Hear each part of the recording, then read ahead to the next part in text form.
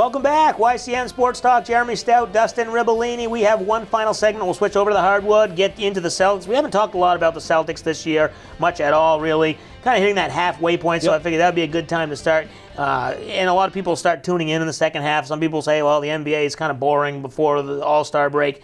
What is that record? You have that? 26-15, so they're actually right at the halfway point of the season. Yeah, exactly. 41 games. So good start. Yep. Clearly, is it what they expected? Is it right where they should be? Number 3 seed in the East.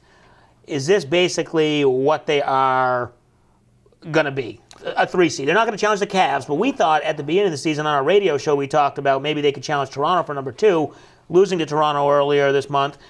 Is that now number 3 is kind of what they're going to get? They're only 2 games behind Toronto right now, so it's not like they're out of the question for the 2 seed. Right. I do think right now, as built, the Raptors are slightly better than the Celtics because the Celtics are still, I think, missing that one piece to get them to the next level. But I think the Celtics are right where they want to be. You look at preseason; they're predicted by the people that set the lines about 50 wins. Right now, they're on pace for 52, so they're pretty much right where they're supposed to be. Yep. It's just a matter of will Toronto. I mean, Toronto's 28-13, pretty good record through 41 games, only a game and a half behind the Cavaliers. So are they going to keep playing at that high level? That's what you wonder. With the Celtics, right now it's all Isaiah Thomas. We saw again the other night, I think he had 37 points, 17 or so in the fourth quarter, leads the NBA in fourth quarter scoring. He's really doing a lot for this team. Al Horford with 22 the other night. With the Celtics, consistency is the big word I look for. You see some games where they come out against lower teams. We saw a couple weeks ago against the 76ers. Yeah, they took them down to the wire. So you wonder, again, long NBA season, can they sustain this play with really one true scorer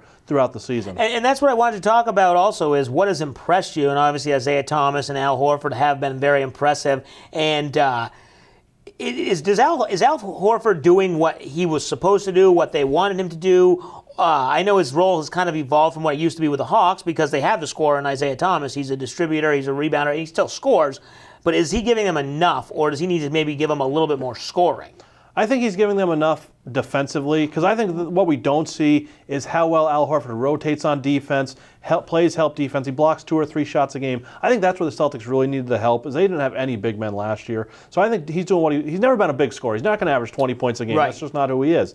I think he's doing enough on and off the court that we don't see to be more of a leader on this team. Okay, and this team going forward probably looks like the team is going to be intact. They're not going to be trading any big players away. No. They're not going to be making any big moves. A lot of people have talked about maybe DeMarcus Cousins at some point coming in. Happen, yeah. Maybe a Nerlens Noel on a lesser level or somebody else, a role player type person. But this roster is basically going to stay the way it is. Yeah, you don't see anyone. I don't see much this year. Maybe a small move for like maybe ship away a draft pick for a 6th or 7th man. But this starting 5 is going to be intact all season. All right, now we go over to the coaching side. Brad Stevens finally has some expectations going into the season. In the first 2 years, obviously didn't have a lot of talent. He was building it up. He overachieved the talent level every year. Now it looks like he's going to be held to some responsibility. Is he fitting that what you expected, or can he get a little bit more of those flat efforts that we might see? Is that on him more or the players? Well, I think he is kind of doing what they expected. You see, every year has been better. Right. You know, they only had 20 wins or so the first year, 40. Then last year they made the playoffs, lost in the first round. So I think for Brad Stevens,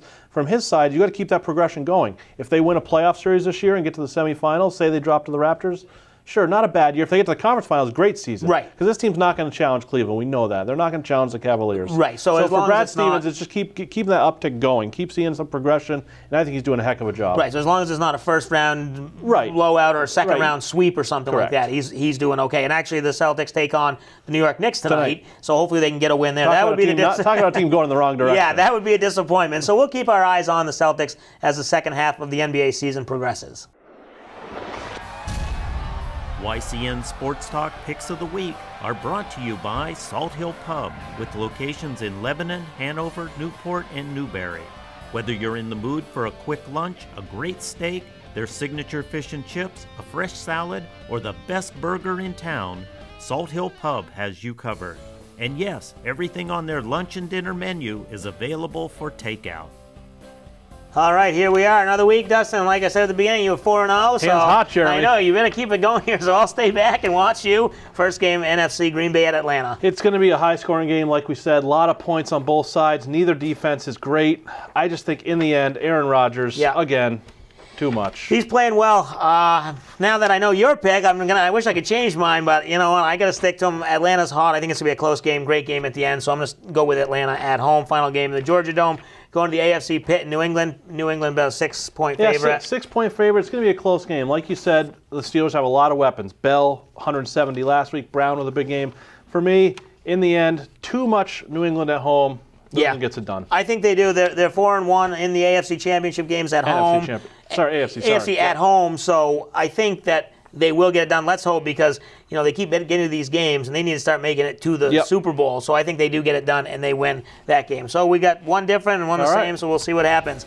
If you're waiting to tune into the YCN Game of the Week, which usually follows us, you're going to have to wait till tomorrow night. Kearsarge Lady Cougars travel to their I-89 rivals, the Hawks of Hopkinton. So that's Thursday night at 8 p.m. And every night we premiere on Wednesday at 7:30 p.m. Thanks for watching.